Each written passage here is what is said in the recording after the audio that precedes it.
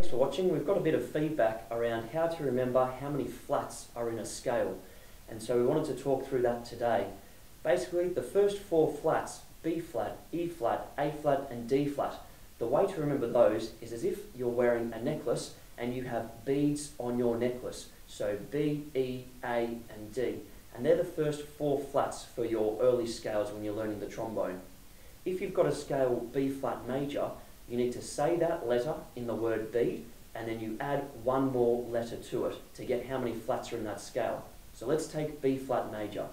We get to B in bead, we need to add one more, which is E, and they're the two flats, B flat and E flat.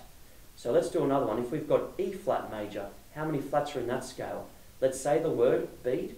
We go B, E, we add one more, A, and that's how many flats are in the E flat major scale, 3. B flat, E flat, and one more, A flat. So let's do another one. A flat major, how many flats are in that scale? So let's say that word once more.